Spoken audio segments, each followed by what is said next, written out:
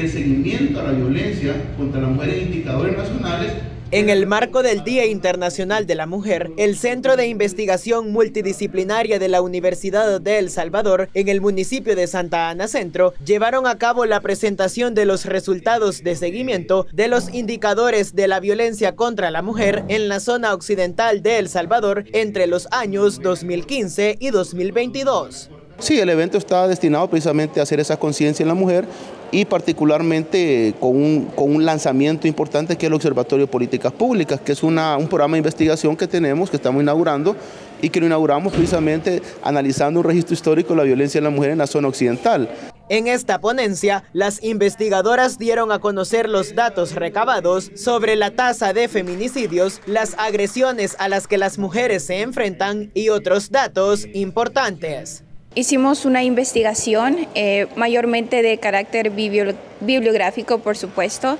en donde se presentan los indicadores sobre la violencia hacia la mujer, en donde presentamos, por ejemplo,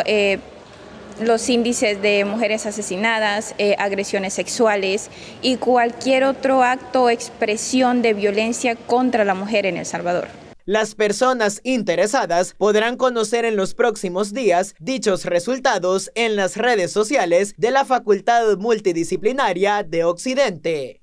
Con imágenes de Miguel Castillo, para Punto Noticias de WOW TV, Enrique Perdomo.